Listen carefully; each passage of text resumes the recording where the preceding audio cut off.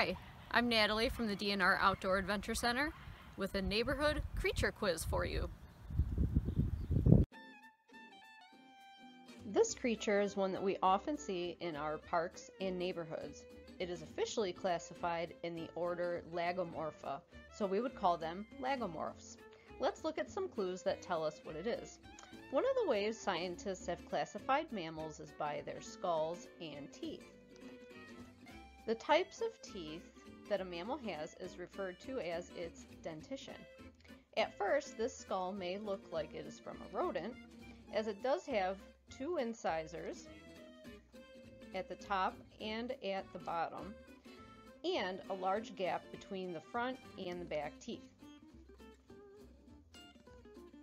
However, there is a key difference. Lagomorphs actually have a hidden set of incisors, a second set behind the top incisors. This helps them to easily nip their food for easy eating. Looking at a pelt from this species, the fur color is a grayish brown throughout with some white. While it's not shown here, it does have a round white tail. This common animal of woodland edges, parks, and neighborhoods often uses brush piles for shelter. They feed on green plants like clover, but may also do serious damage in a garden. In fact, in folklore and cartoons, they often eat carrots.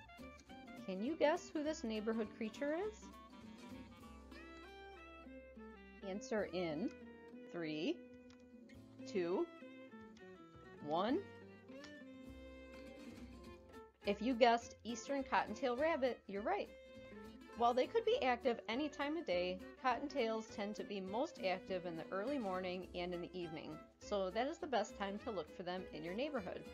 The lagomorph order of mammals includes rabbits, hares, and pikas.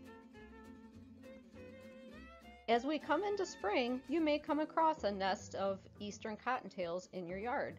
Even though you may not see their mom, she likely has not abandoned them.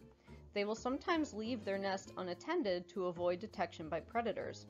It is always best to observe adults and babies from a distance though. Even if you think the babies are alone, mom is likely watching from nearby and will return when she feels it is safe. When in doubt, it is always best to keep our wildlife wild. You can learn more about rabbits and other Michigan wildlife by visiting the following websites.